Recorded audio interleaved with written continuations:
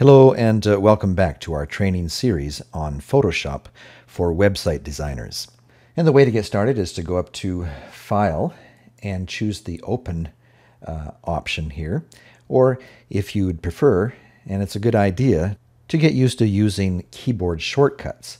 So without having to grab your mouse or moving it anywhere, you can just hit Control O on your keyboard. And that will bring up Windows Explorer, and you can navigate through your hard drives, searching for the image that you want to use in your website design.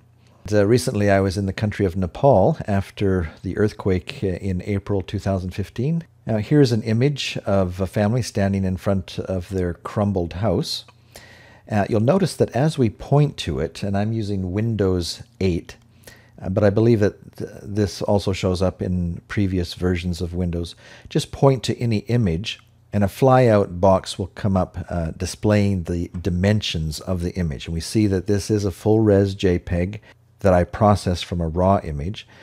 So the dimensions are quite high, over, well, almost 5,500 pixels by 3,648 pixels at its full resolution. Now, the reason why we can't just use images the way they come off of our cameras is that there are two problems with it. Number one, it's a much larger pixel size than what we would ever need or want at our website.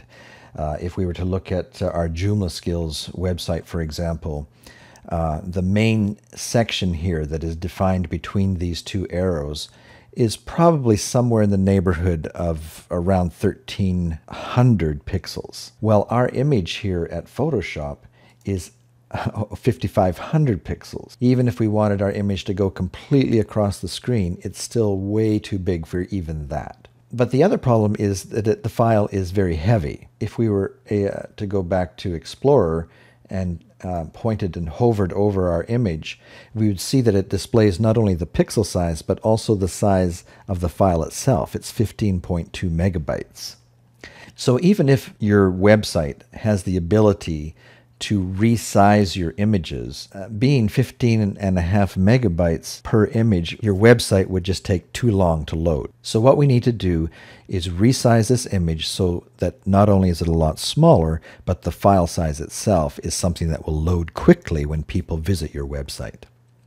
And the way that we can do that is, if you want to use the menu options up here, is to go to Image and go down to Image Size. But it's a good idea to learn these keyboard shortcuts because you'll find that you can do this operation a lot faster once you know these keyboard shortcuts. And you'll notice that the keyboard shortcut for this option is Alt-Control-I. So if you hold down all three keys at the same time, Alt-Control-I, that will open up a little dialog box that not only shows us the actual dimensions of our image in pixels, and if you're not showing pixels here, if you're showing inches instead, it's probably a good idea to change that to pixels. Not only does it display the size, but it allows you the option to change the size. Now for website use, we usually like to set the resolution to be 72 pixels per inch. So just plug in 72 there. And you'll see that when we change the resolution, that this also changes the size of the image already, but it's still probably way bigger than what we would want to use. This image is not something that we would normally use in, say, a slideshow at a website. It's more something that you might use to illustrate an article. And so those types of images, you normally wouldn't want to go much more than about 400 pixels in width. So let's try that to start with. Let's pop in 400 there. You'll notice that as you change the width, that the height also automatically changes. And the reason it does that is because we have them connected here through this little link. Let's maybe just change that back, maybe undo that and see what happens if we don't have that link connecting the two, the width and the height, and then change this to 400. Notice what happens to our image. The width changed, but the height doesn't. And so you end up with a very odd, compressed looking image where everybody's skinny. So when you're resizing, you want to make sure that that link is established. So when you make the change to the width, that the height will also change. And once you have the dimensions that you are happy with, just hit OK, and the image resizes. Now, it may look that we have made the image way too small, but if we zoom into that image by hitting the Control and the equals key or the plus key on your keyboard, hold those two down together and zoom into the image. The image is, this is about the size that it would be in our articles.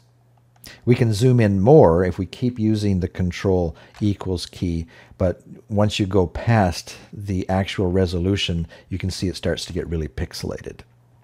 But this is about, I think, the actual size, and so that's the image that we would use. Now, before you save it, you could also decide to crop it a little bit if you want to, and you can use the crop tool over here and just slide this across on either edge.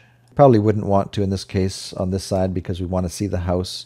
We like all the rocks at the bottom, and we want to include most of the house at the top. So if we wanted to crop it at all, we'd probably just crop this side of it. And once you've got it the way you like it, just hit the Enter key, and now we can save. And the way you save an image, you can either again do it using the menu items, go up to File, and choose Save As. We don't want to just hit Save because that would overwrite our original image, and we would no longer have our high-res JPEG. We would be overwriting it with our small one, and we don't want to do that. So we'll use a Save As, and we'll give it probably a different name. We may also want to even create a new folder and save the resized images in the new folder. Now, as far as the quality goes, you'll see that it defaults to 9. That's probably the best, most optimal setting for website use.